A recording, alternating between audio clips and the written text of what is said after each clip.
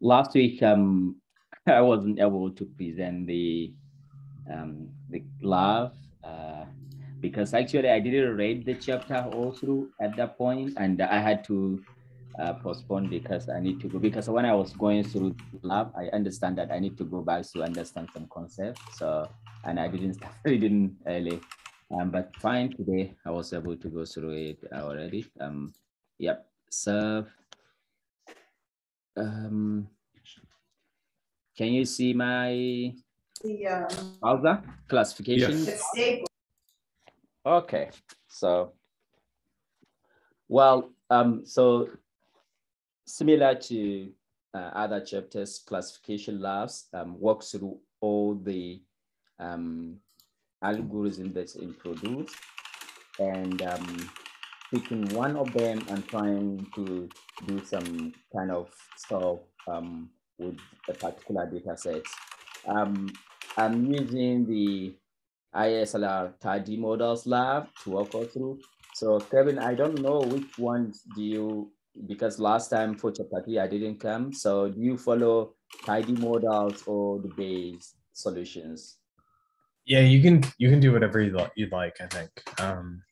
So either one is fine. Yeah. Okay. We actually didn't do this is the first like lab we've done. The other ones are mostly kind of plotting and importing data. So this one's we focus on the conceptual questions before. So right. But yeah, up to the presenter, whatever you'd like to do is fine.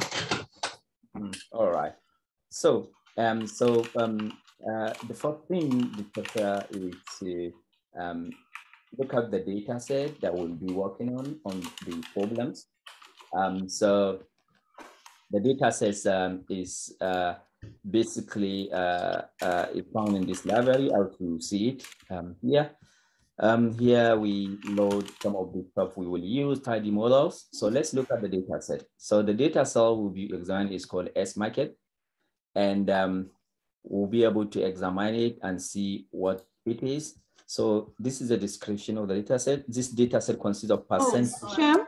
Yeah, yes? We're seeing your PDF of the book. Oh. No problem. What about now? Yeah. Yeah, this is right. Okay. Right. So this is the data set, stock market data. And this data consists of percentage returns for the S&P 500 stock index over these days from the beginning of this year to here. And for each date, we have recorded the percentage return of the 5 previous trading days, lag 1 through lag 5. So for each day, they record the previous day, they call it lag 1 through lag 5. We also recorded the volume, the number of shares in billion, and today the percentage. So these are some of the futures that we'll see in the data set. So this is the data set. You can see we have the year, and you can see the lags they talk about through 5, and also the volume of the trading and the day and direction. So the direction, whether the market was up or down, our goal is to make prediction of the direction. So these are some of the features of the data, and the goal is to predict the direction using these features that we made mention. So let's briefly look at the data. We can see here, because the direction here is basically, we want to find whether there is correlation on this data. So we just remove the direction here, and we find out that this is it. So we can see basically that the variables, they are uncorrelated, and which is quite good because when we want to do modeling, we want to make sure that this doesn't happen because of the problem of such as multiple linearity and stuff like that. The other pair is volume, and it is little correlated. So you can see here we have volume and the year.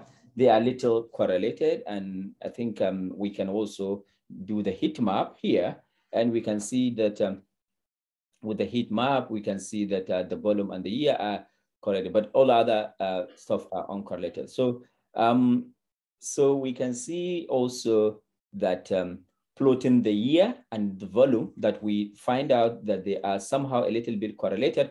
We can see the pattern here also shows that they are a little bit correlated.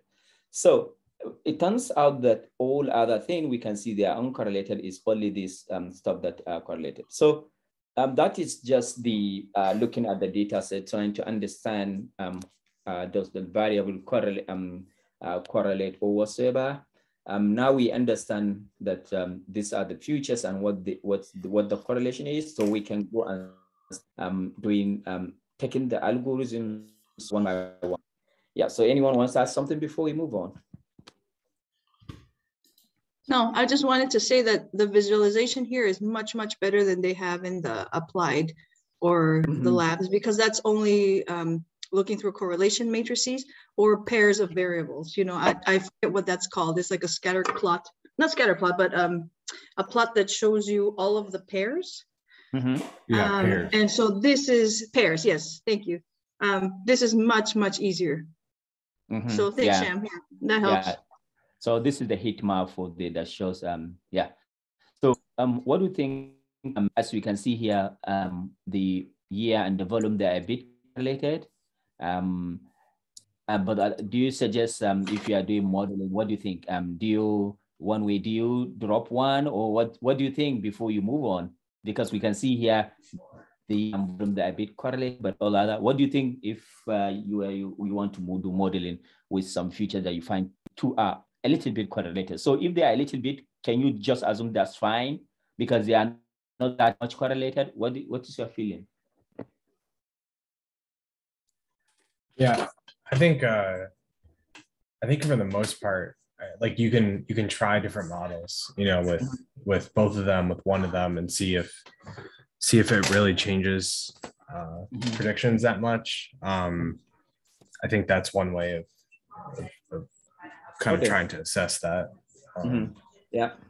But if it's not like I mean, was it 0.5 correlation? 0.54. Yeah.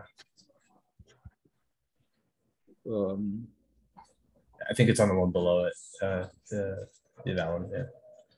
Yeah, 0.54. Yeah. Yeah. I think that's, I don't know.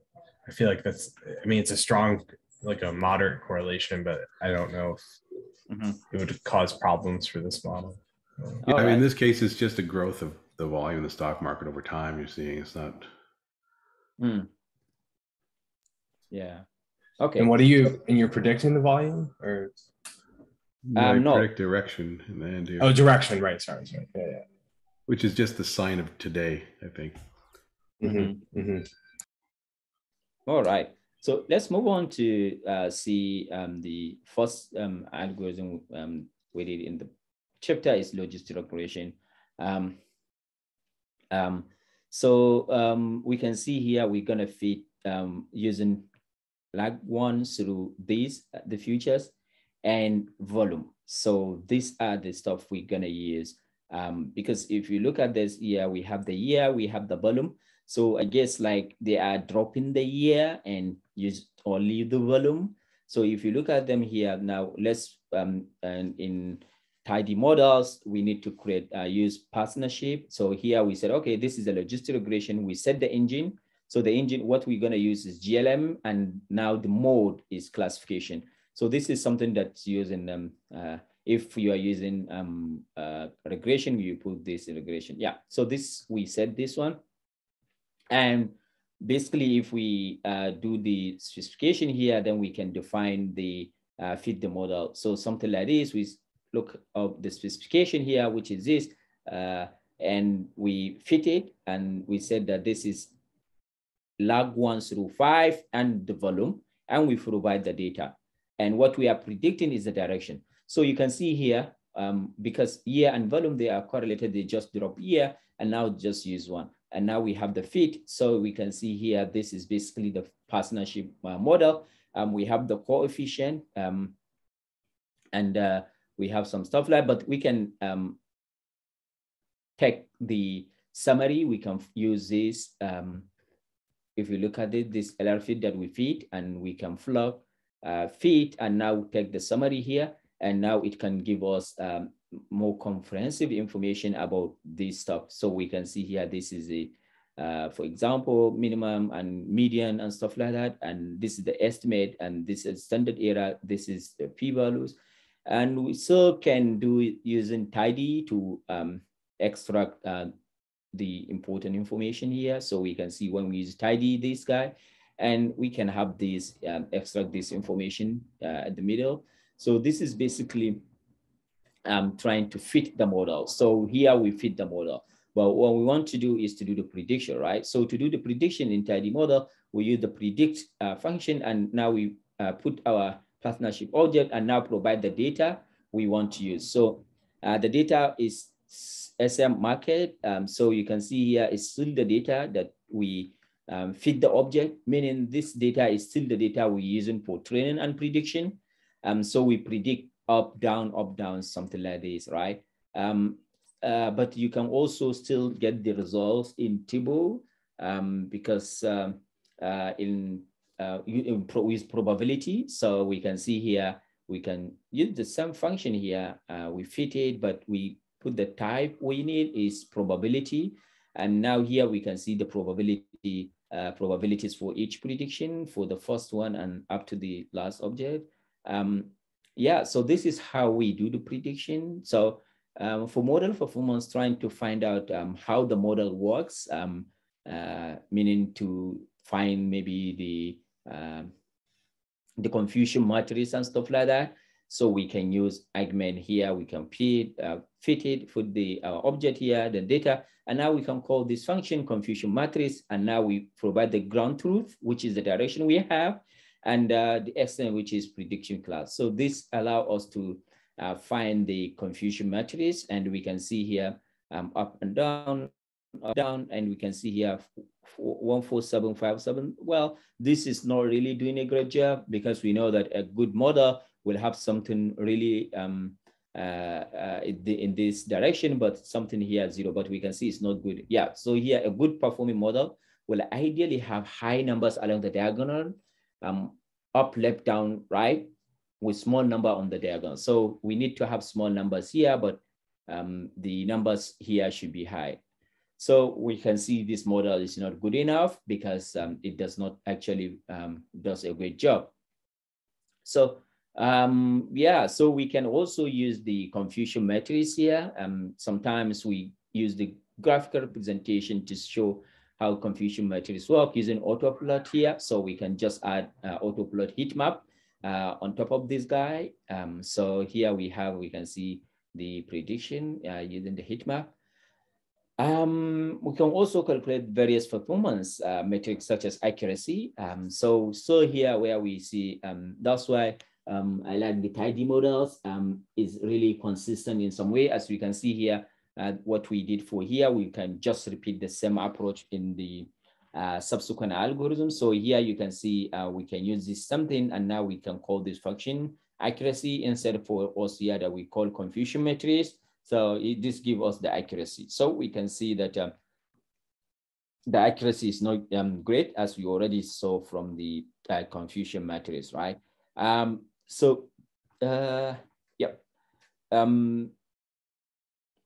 But the question I have here is that do we always, why do we need to show confusion matrix if we have the accuracy? So is it for us to even understand the explanation where the model mix all this stuff? That's why we need confusion matrix, right?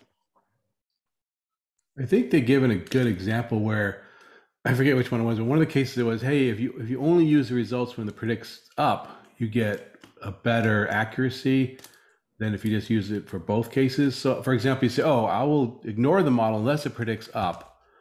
And then when it predicts up, I will trust it more for its prediction, right? So then you only care about like the second row of your confusion matrix, right? That's why I think that's where the confusion matrix is useful. It helps you diagnose a little bit what's going on exactly. too. Like, exactly. Yeah. I was just saying also, when you have very imbalanced outcome like classes, the accuracy can be kind of misleading because like if it's 90% one class and you have a model that predicts that class every time, it'll be it'll be 90% accurate, but I guess what is it? The false negative or yeah or false negative rate will be really high, right? Right, and that'll stare you in the face. Yeah. When in the confusion matrix, right? Yeah.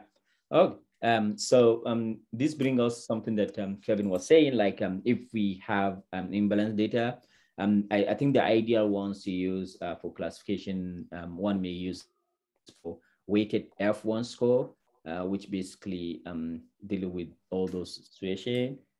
Yeah. So I think in a nutshell, accuracy is not the best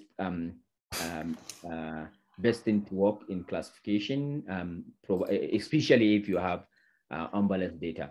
Okay, so we can see here the model. Sham, one question. So what's accuracy? How is that computed? Is it test error or yeah? Okay, so accuracy is calculated based on true prediction. So it's true prediction all over the total. I cannot know the formula, so let me show you accuracy. Okay. From confusion matrix. Let's see confusion matrix.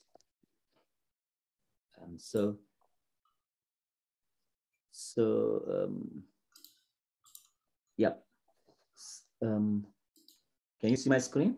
Yes. Right. So if you look at this is accuracy. Oh, okay. Okay. Accuracy is the sum of, so here we have true positive, false positive, false negative, true negative. Yeah. So accuracy is the sum of all true positive and true negative. This one here, this divided by the sum of everything here. This okay. Accuracy. So accuracy is telling us how true the percentage of true your model is. Okay. Yeah. So, but in cases where we have data set that is unbalanced, this is not actually going to be work. So for example, we use F1. So F1 is somewhere here, I think. Accuracy, specificity, sensitivity. Oh, okay. Yeah. F1 is equals to, is it 1 divided by, is somewhere here.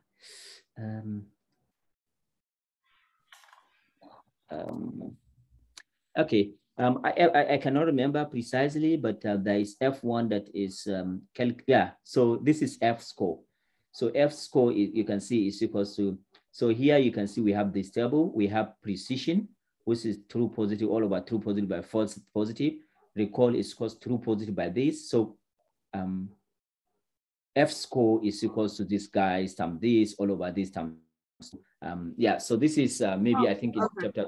Yeah, I'm not sure if the chapter discussed about the F score. I'm not sure. I don't recall in this chapter. Yeah, maybe later. Yeah, later chapters. Yeah. Oh, okay. But for class, okay, right. Okay, so this awesome. Thanks, Jan. Okay, so this is accuracy, and yeah, so we can see that we use the same data set. So let's evaluate on same data and see whether the model will work much better. So the thing is, let's split the data into some pieces. So here we split the original data into train and test, because from the original data, we just split it. I think there is some better way to use entirety models to do train test split, but this is just using some traditional way to do the splitting. So now let's fit the model, the same stuff. So this is the predict what we want and the volume. This is the data, the trend data. And now we fit the data, there's something, and we can see this is what's happening. And so we can see the accuracy is 0.48. So we see that this model is not more likely to predict down rather than up. So yeah, also how the model perform was on the last model. This is effective since we are evaluating on any data. Yeah. So you can see here, because we are evaluating the same data, we have this performance, but now here we are evaluating on the text data, and it shows the performance to generalize, which basically doesn't works well.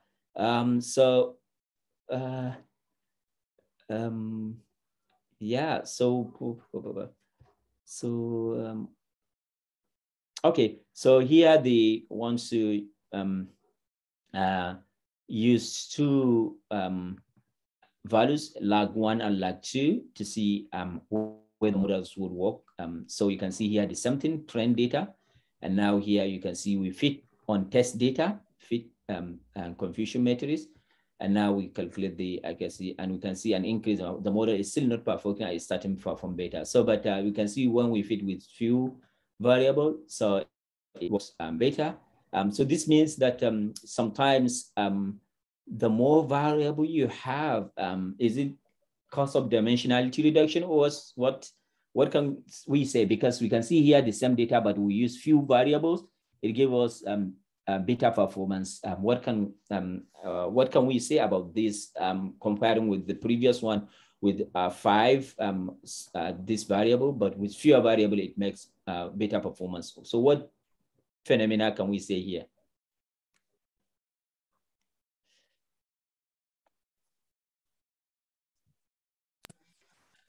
All right. So I mean, one thing is that it's not that much better. I mean, yeah, 0.56 versus what? 0.53. But if you go to the first one, go up more. There's one that's better, or is that this is on the test set? So this is on the test. Yeah. So it's different. It's really not that much better. Yeah. In the text, they say simply that it's because of the additional variables are just adding noise. Is what they said. I'm not quite sure I understood that, but that's what they said. So it's right. Just, yeah. Okay, cool. So let's go to, so that's the performance of legislation. Let's see LDA.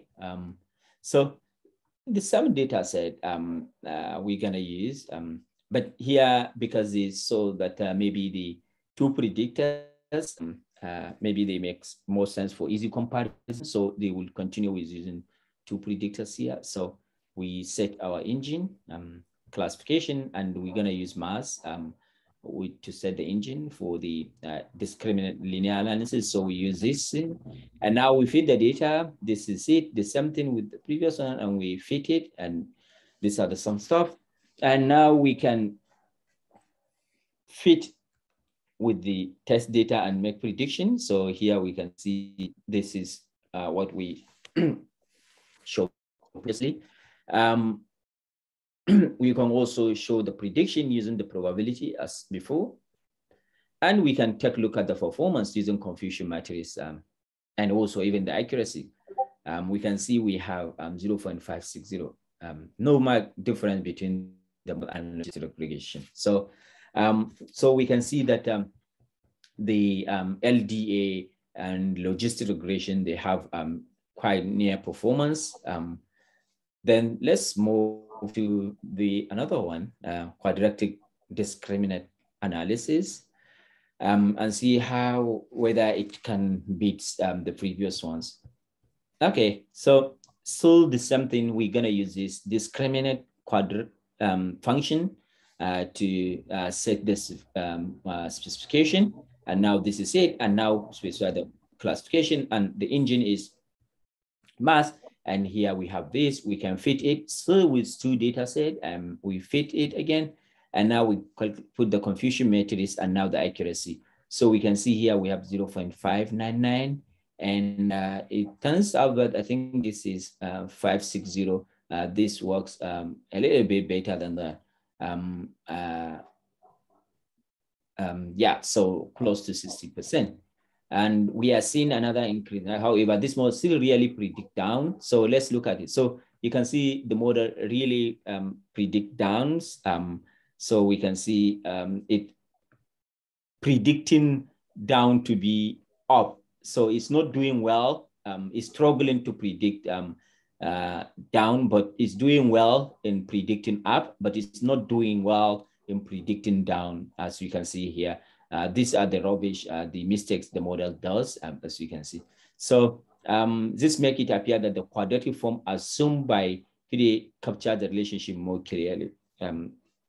Okay, so anyone wants to add something before we continue to the next one, naive Bayes? All right, okay, so let's move on to naive Bayes. So we now see 3 methods. We saw logistic regression, and we saw LDA, and now we recently see QDA, quadratic discriminant analysis. So let's look at the next one, which is naive Bayes, and see how it works on the same data set. Remember, we are using the same data set as market data. So the same stuff we use for previous ones. Here we're gonna use because the engine here it has some kind of what do you call it, parameters, or yeah, parameters. No. Yeah. So here we said this. What do you call it in machine learning? Not parameters, hyperparameters. So here we said this, don't use the kernel. Now we just specify this, you naive Bayes, use classification and use this to set engine here that support naive Bayes, and now we fit it with the same data. And now we use confusion matrix, and we can see how it works. And now the same thing we call the accuracy, and we see as this performance 0.591.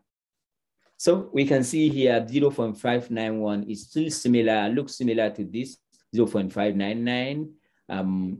So the accuracy on that is very similar to KD. This seems reasonable since the below scatter plot show that there is no apparent relationship between lag 1 and lag 2.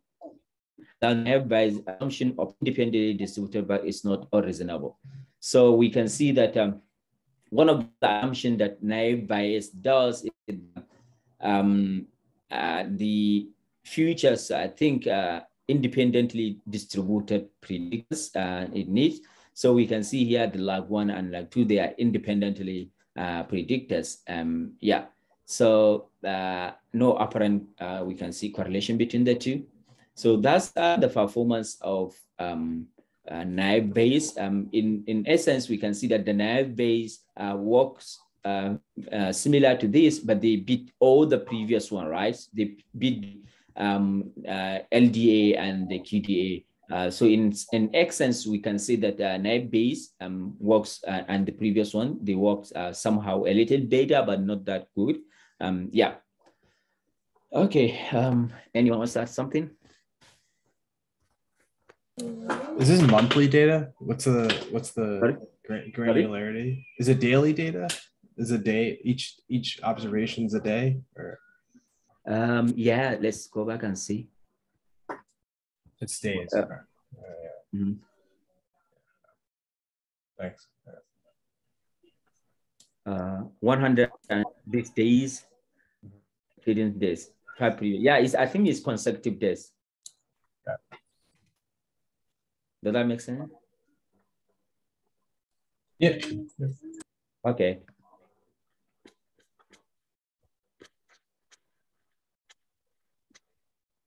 Okay, so the next one is nearest neighbor. So the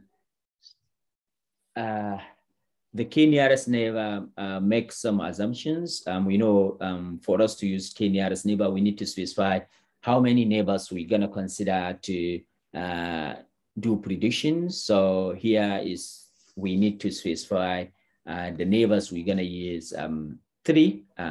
So that is one of the data for Kenya's neighbor model.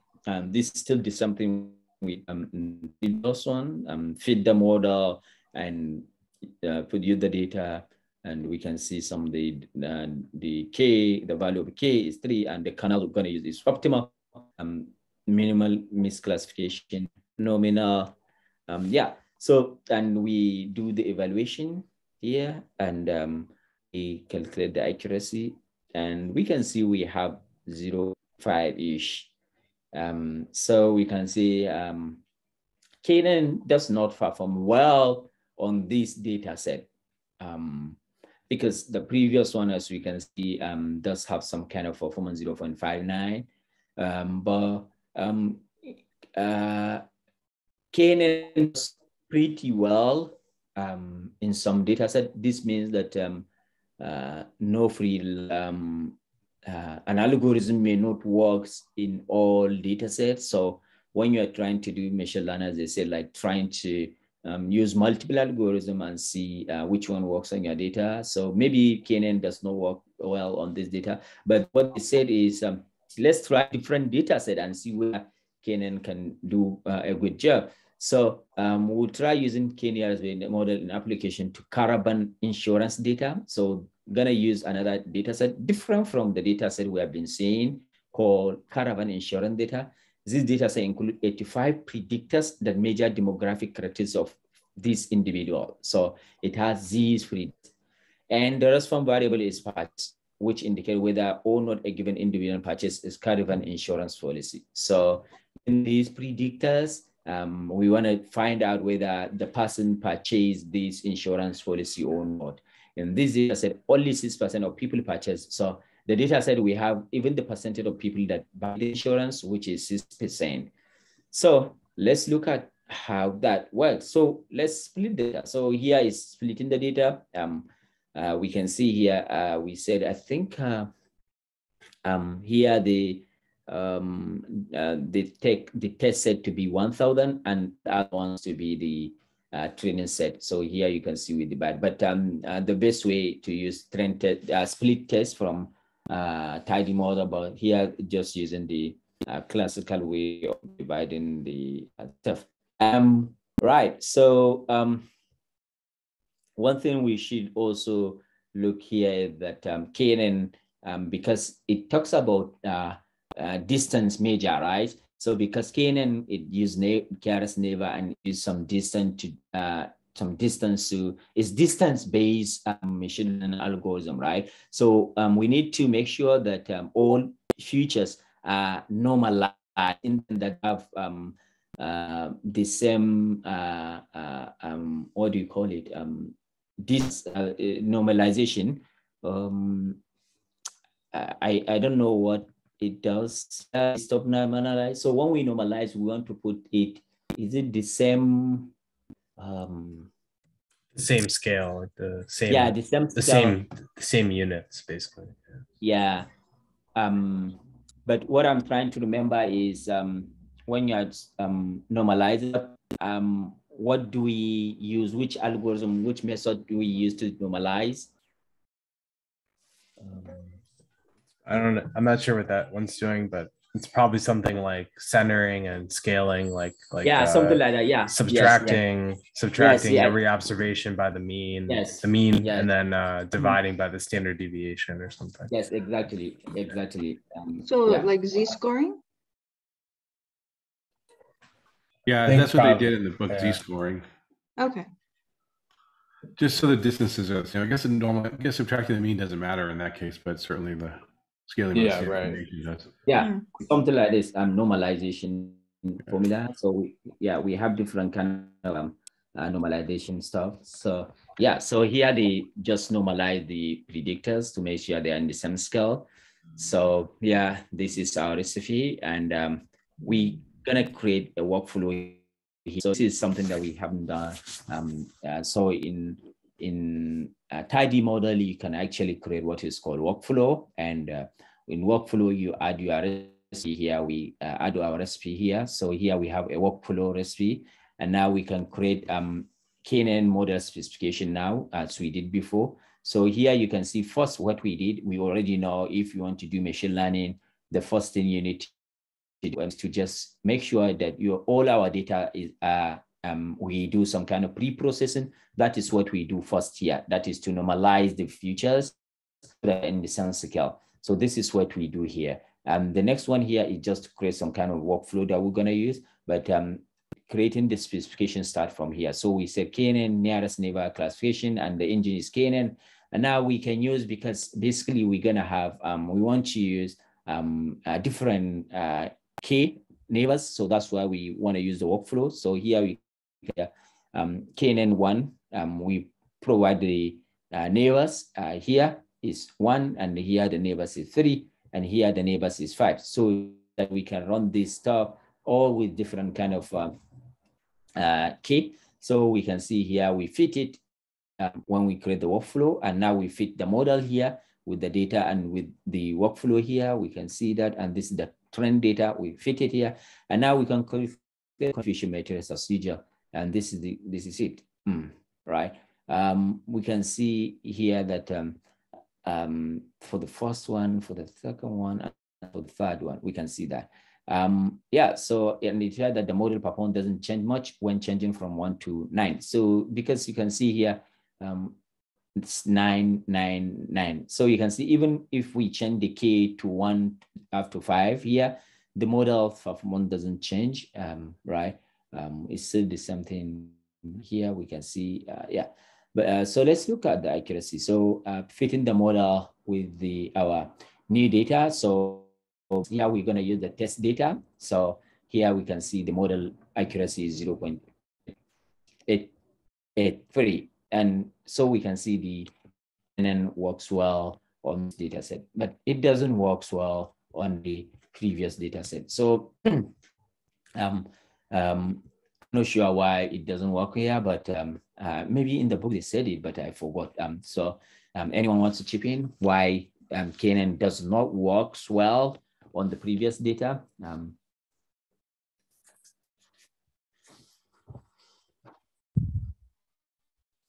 Okay, right. So the last one here we have is Poisson regression. We're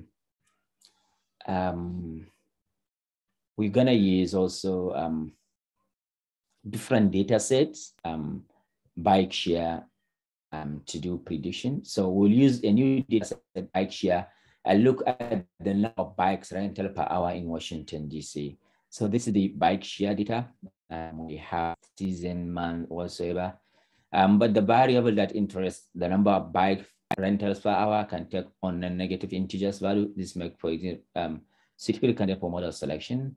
So so let's start fitting the model. So we can see here we're gonna use Poisson regression for model specification, and we specify this is 0, and we're gonna set the engine GLM. So this is what we're gonna use. And now how will be predicting by predicted. So these are the predicted that we by the month, which is this, the hour. Can you hear me? Yes. Yes, okay. We can hear you. I can see the Zoom is telling me that my internet is unstable, so that's why I assume that you don't hear me. Okay. No, so you're still good. we have, okay. So we can see we have hour, we have work day, but you can see the months of the year coded as factors. So the month is January here. You can see the hour coded as factor from 0 to 23. This is the hour. The working day, we have that also coded as dummy variables. 0 is 1 if it is what the temperature. So so as you can see, apart from temp, which is this normalized Celsius, which is this is it. Apart from that, all other predators are categorical in nature, because here they are all factors, the other one. Thus, we will first create a recipe to convert this into dummy variables and then bundle them into a model specification. So we know if we have categorical variables, we create the dummy stuff to change them to what our model can be able to understand, right? So we have this, what we want to predict is the bikers. So these are the month, hour, working day, these guys, and this is the data. And now we create this top dummy. So this is the step stuff that create these category. They will change this to dummy variables. Much the same we did here, where we did the step here to normalize data. So this is somehow kind of data preparation. We use the step. You can see where we created this. So here you can see what we are doing is not normalizing, because there the data is basically what do you call this? Not it's continuous data. So that's why we use normalize. But here in categorical data, we create dummy variables. So here we create that. And now we create the workflow here. You can see here, the workflow, we provide our recipe here, and we add the model, which is POI-spec, which is this, the model that we created. So this is it. So with the workflow, we follow the same pattern to fit the model. So we can fit the model here and give the data. And now we can plot the something using this one here. So here we can see here, this is the prediction here. You can see so, but here this fit data, we use this, put it here, and now use the ggplot and now plot the performance, the prediction. So here is basically the predicted, and here is the actual. So we can also look at the model coefficient to get the feel of the working of the model. So here is the model coefficient. Trying to look at the model coefficient with the month. So we have from months to this. We can look at the coefficient also for the hours that we can see here. When the model basically, in summer, we can see that the rent is actually going up because, yeah, of course, people use bike during the summer, and you can see here it coming down December. We can also see, similarly, you can look at the coefficient compared to the hour variable. So here the hour is from 8 a.m. to this. During the normal office hour, we can see what's happening is that from normal working hour, the rent, this increases, right? Yeah, up to 5, I think. Yeah, you can see from up to 5, but it start decreasing.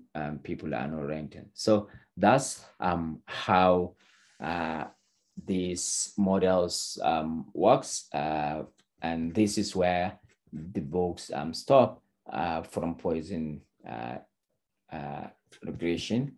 But the ISLR 30 models lab give something they call extra, which basically shows us how we can use this for these top models in one go, which is basically the practical way if we want to do test machine learning at one go to see which models work best for us. So let's walk through it a bit and see how it does. So here what they said,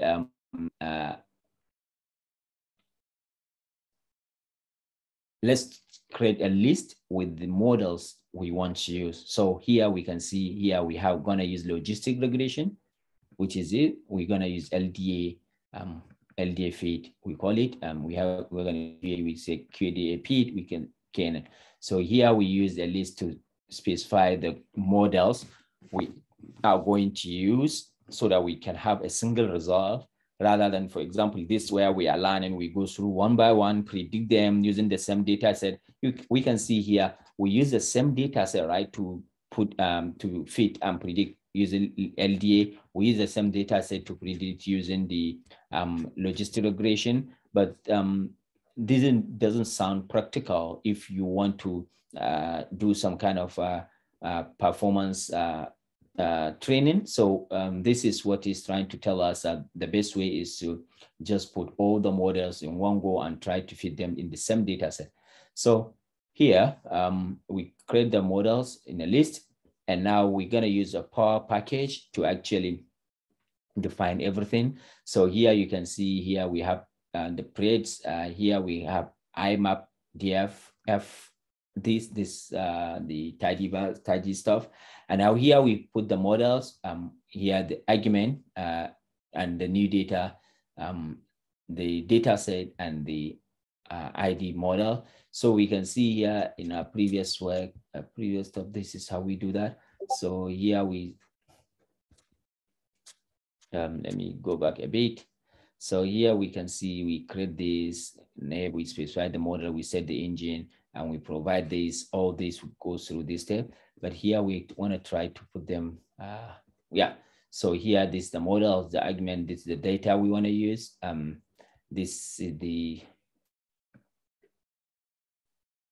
this is the model. So here also we want to select the stuff we want to use, models, direction, pred class, pred down, and pred up. So this is when we're gonna have, and we can also use provide we want to use accuracy, we want to use sensitivity, we want to use specificity. So these are some of the stuff discussed in the book. Now we can pre-group the models, preds here we have. Now we can group the models and use multimetric, provide the direction, the true ground truth, and the estimate here. So we can see here, we have this stuff, KNN, LDA, and this is the accuracy they're gonna use, the metric they're gonna use, and the estimator is binary, and this is the estimate we have. So this the same technique can be used also for RockCap to plot that. So this is something that this shows that if someone wants to put all these giant steps just in one go to show that. Right, so I think this is what I have.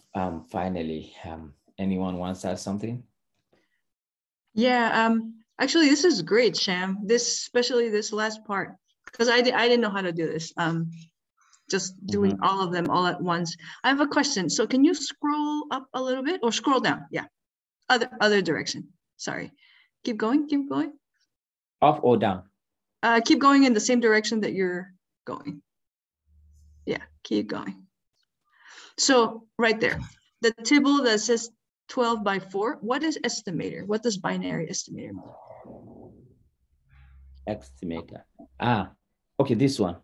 Mm-hmm. Okay. So I think in understanding is the classification is binary. I don't know if I'm right. The estimator we're going to use is binary classification. Is that correct? Yeah, because what we predict, if you look at the data set, smart. Oh, got it. Yeah. Okay. It's up and down. So the kind of estimator we are going to use is binary estimator. So yeah, I think that's yeah. Okay, that's because your response variable is binary, right? It just the term estimator was just like throwing me off. Okay, gotcha. I guess I have another general question. So how do you know how much of the data to put in the training set versus the testing set? Yeah, there like a good rule of thumb? Like, is it like I've heard, 2080, but then in some of the applied exercises, it was half that went into each. So how do you decide that? So I just look at the labs. I haven't even looked at the exercises, but what I know is mostly rule of thumb, as you said, is like 2080 or 2575. Okay. Yeah, so I'm not quite sure if there is any other thing.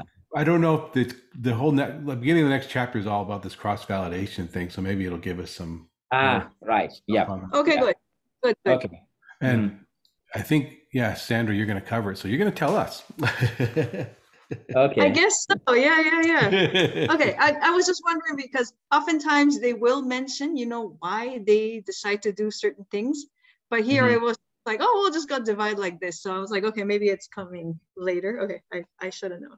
It's probably like anything else. You just have to try different, you may have to try different things. When you use too much, if you don't have enough training data, you won't get very good fit. If you don't have very much test data, you won't be able to know how well your fit is that well. So I guess it's going to be a trade-off somehow, like everything else, right?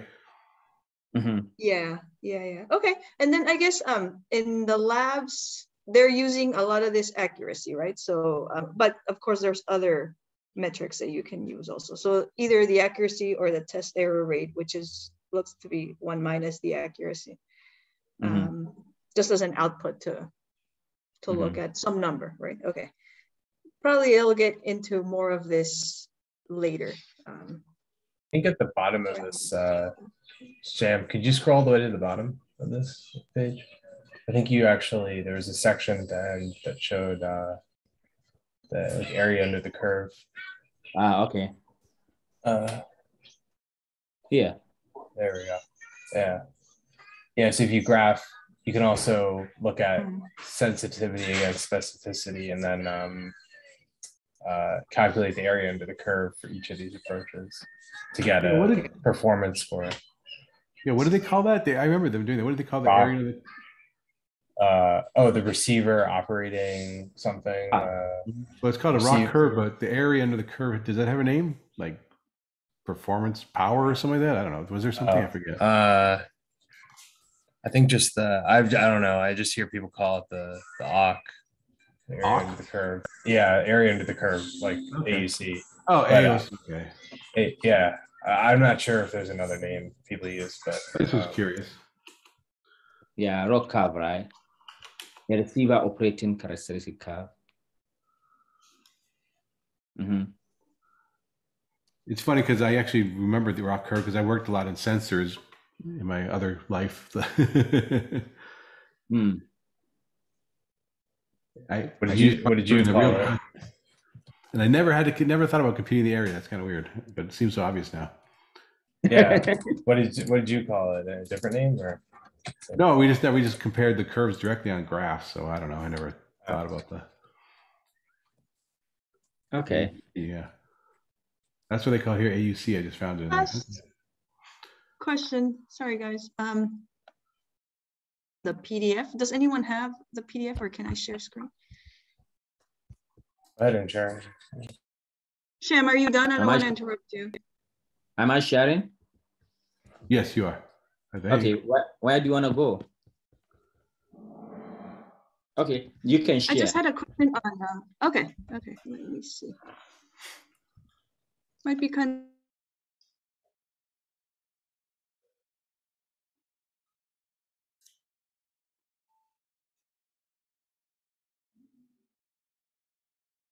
Oh, did I lose everybody?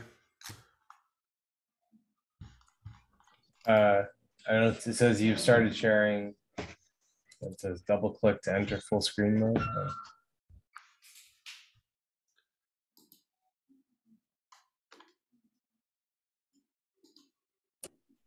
Sandra, are you there? Can't hear you if you're talking.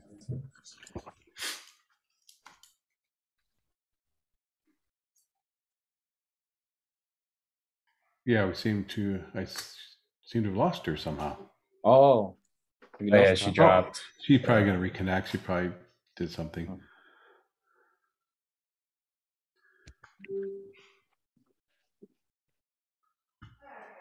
Maybe wait 30 seconds and see if she's. Here she comes. She's back. Yeah.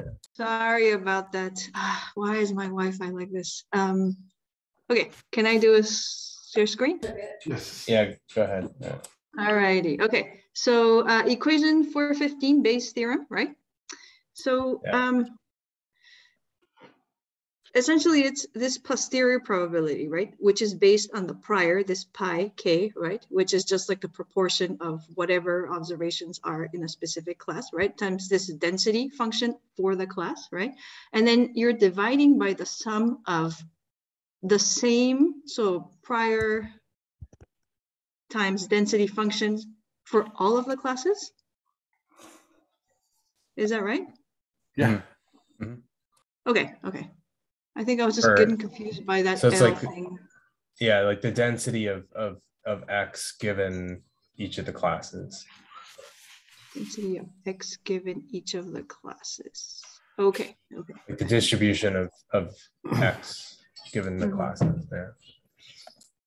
It's just it's just a normalization, right? Just sum up. Yeah. That's what it seems like, right? So. Yep. Okay. Cool. Yeah, I'm still very confused about their approach, like of not really introducing Bayes theorem before they were like substituting stuff in. I'm like, I don't know. I think it would have been. I agree with Kevin. It seems like they skipped a step there. But, right. Yeah. Cool. All right, we're coming up to the top of the hour. Thanks, Sham. Thanks so much for your presentation. Yeah, appreciate it. I appreciated it too because I actually don't know very much about tiny models, so it's good to see them in action a little bit. Gives you some inspiration maybe to start learning the thing. Oh, Yeah, sorry. yeah. Oh, no. I thought we all know 3D model. That's why I even move fast without explaining all. Yeah. No, but it's No worries. okay. Yeah. Yeah. Right. Okay. No, because I know Kevin, we were in the same club, right, for the 3D model. Yeah. That's all right. I mean, yeah, it's totally fine if you're presenting, even if some people don't know. I think either if it's like base or tiny models, everyone's going to learn something. So Exactly. Like I would have trouble doing a lot of that in base R. Yeah. Okay. It is really nice to see, with tiny models how you can just, like the difference between those few of those exercises is literally just changing the first argument in the engine, or the first kind of model function and then the engine, and it's cool that you can just do that so easily. Yeah. I mean, I really like the way they do this stuff. Like, it's something reusable. You just need to take, just like what I was missing in Python community, where you have SQL and that you do the same thing. They have the same pipeline. So this 3D model actually comes with the same stuff, and it's really great. Yeah. Yeah, totally. Okay. Ron pointed out that the dates were shifted on the sign up sheet because of the week that we skipped last week. So I actually just updated it. It should be good now. Yeah, I just shifted the dates by week. But yeah, so Sandra, you're still good to present resampling next week? It should be, yeah. It's a short chapter. You can give us the answer to the optimal splitting. That's right. I have seen people talk about that in a few forums, and no one seems to have like it's a lot of it's like a just kind of a heuristic people use. I don't know. Yeah, that's what it seemed like. That's what that 2080 I saw in a class, and so I was like, oh, okay, it seems like a rule of thumb. Yeah, I mean, it does seem like something, like intuitively, it feels like something that should be informed by statistics somehow. Like, like if you have like, it should be a function to me at least of like sample size and variability. It feels like there should be a almost like a power analysis or something like that to. I don't know. It just seems like it shouldn't be a rule of thumb, but that's what I was thinking too. It seems like it should be like, oh, how accurate do I want to estimate my accuracy? Right? What kind of error bar can I tolerate on the accuracy estimate? That'll dictate how big my test set has to be.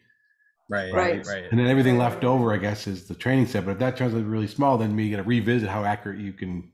You see what I'm saying? It's like it seems like a lot of that kind of thinking has to go into it. Yeah. Right.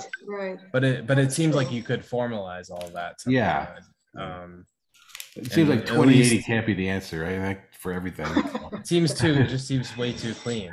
Yeah. It really turns out to be 1585. Yeah. Yeah. All right. Well, we expect that answer next week, Sandra. I see. No pressure. Okay. Yeah. Maybe, yeah.